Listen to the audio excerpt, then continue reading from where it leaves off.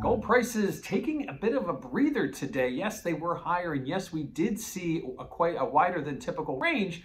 But looking back at last week, we saw gold prices spike as high as almost 1980, only to pull back about $100 and then kind of tread water before start moving higher again. Now they are resuming the trend that we saw prior to that big spike higher last week. But again, we have a lot of ground to cover between where we are and where we potentially might be matching those highs.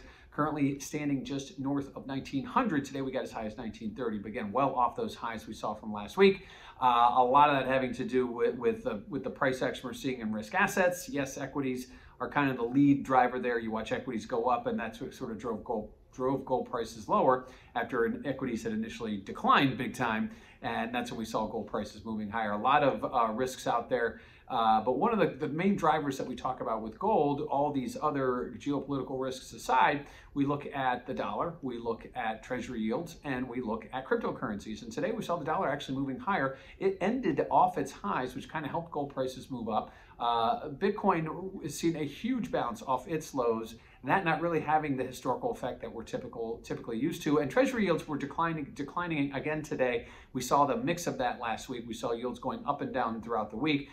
So again, some of that may not be directly correlated to the gold price action that we're seeing, but on the bigger picture, taking a step back, those are the three obstacles that we talked to about higher gold prices: higher dollar, higher treasury yields, and higher crypto. Today, 2 out of 3 of those didn't stop gold prices from moving higher. Again, slightly higher today, but we did see a big move overnight up to 1930, and during the rest of the session, we saw a pullback closer to 1900. Now, what does this all mean for volatility?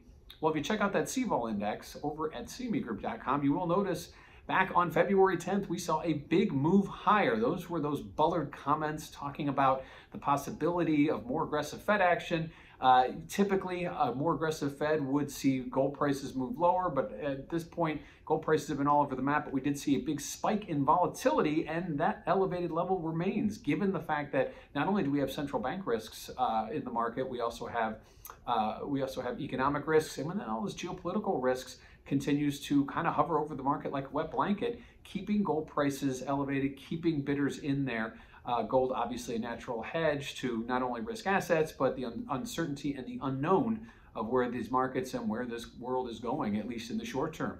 Lastly, let's look at the positioning. What are those speculators doing? Well, typically as gold prices move higher, it's a pretty easy guess to suggest that they might be adding to their longs. That's exactly what they're doing. At least prior to the big move we saw last week, we saw speculators continuing to add to their moves. They're the longest they've been since the middle of November of 2021. So despite the fact that all this talk of Federal Reserve and higher rates, speculators have been continuing to add to their gold longs, maybe a natural hedge against the Federal Reserve and any other uncertainties out there.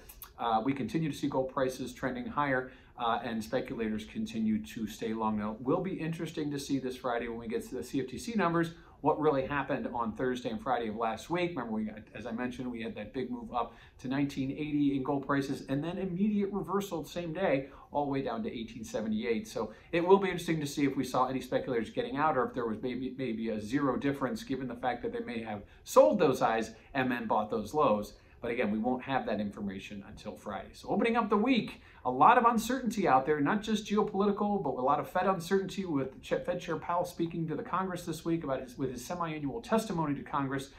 Gold prices remain elevated and moving higher north of 1900.